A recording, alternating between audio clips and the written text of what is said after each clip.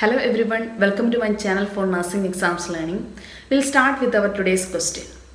The nurse is performing an assessment on a 2-day-old infant with a suspected Hirschsprung disease. Which findings should the nurse anticipate? Select all that apply. So here the question directly asks, when a client suspected with Hirschsprung disease and the age of the client is 2-day-old infant. So what are the clinical features or what are the expected findings? That is the question asked. What should the nurse anticipate? See, whenever you will see such kind of words, you should read twice and should understand.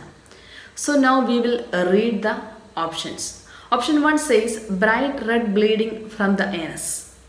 Option 2, distended abdomen.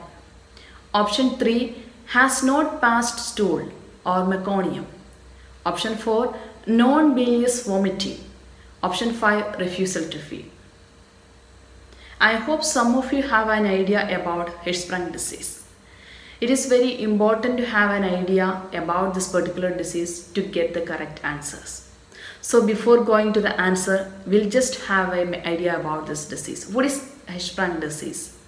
When a child born and some part of the or some section of the distal large intestine missing with the nerve cells. So if the nerve cell is missing, what will happen? The anal sphincter could not able to relax and there will not be no peristalsis. So what will happen? Stool will not pass. We know that when a child born, the first stool the child will pass, it's called meconium. And that will usually pass within the first 24 to 48 hours. But a child with this condition or a child with a suspected Hirschsprung disease, they will not pass the meconium or the first stool within the expected time period of 24 to 48 hours. So as a result, the child may have an distended abdomen and no one exhibits symptoms of distal intestinal obstruction. Then they will also have difficulty feeding and often vomit green bile.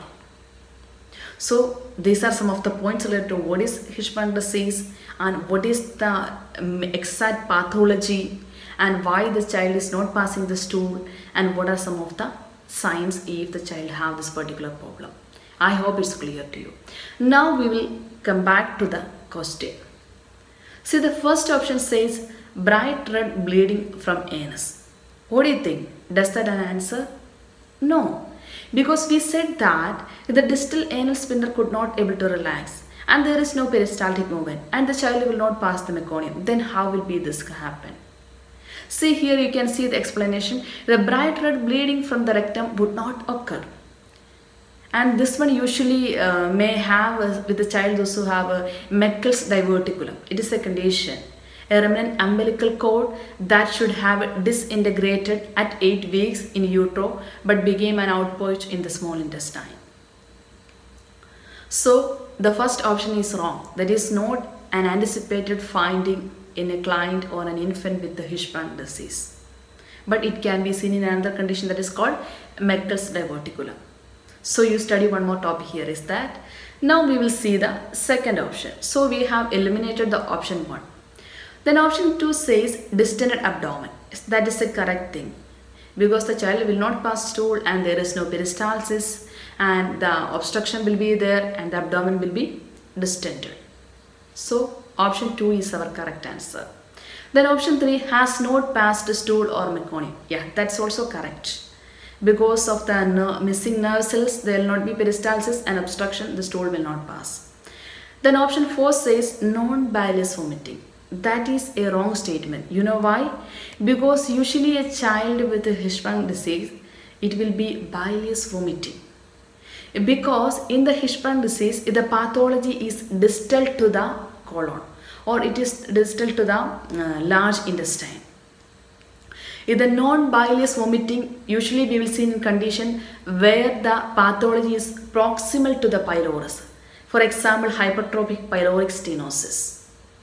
So in hypertrophic pyloric stenosis, usually we will see non-bilious vomiting, but when it will come to the Hirschsprung disease, it will be bilious vomiting. That is the expected finding. So option 4 also a wrong answer. Then the last option says refusal to feed. So what do you think? It is a correct answer. We said that the client have a sign and symptom of feeding difficulty or refuse to feed.